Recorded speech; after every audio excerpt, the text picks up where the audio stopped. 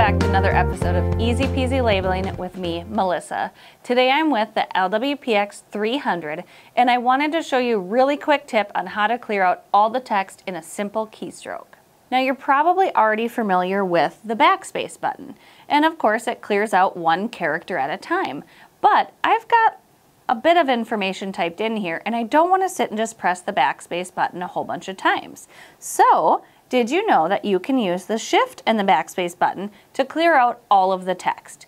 So again, I've got a bunch of information typed in here. I'm going to go ahead and press and hold the shift key and the backspace button, and you can see it's giving me the option to delete all text. So all I have to do is press the return key and it's going to go ahead and apply that and clear out the text.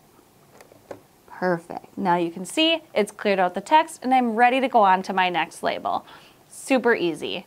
If you have any questions on the LW-PX300 or your labeling application, give us a call. We would love to chat with you. Thanks again and happy labeling.